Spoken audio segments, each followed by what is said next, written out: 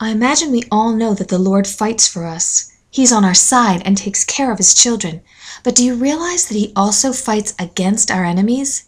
This truth hit me square in the face when I was reading the account in Exodus where the Israelites had triumphantly walked through the parted Red Sea on dry ground, and the Egyptian army was pursuing them and went into the sea after them. According to Exodus 14:25, this is what our God did. He made the wheels of their chariots come off so that they had difficulty driving, and the Egyptians said, "Let's get away from the Israelites. The Lord is fighting for them and against us." The soldiers knew something supernatural was going on.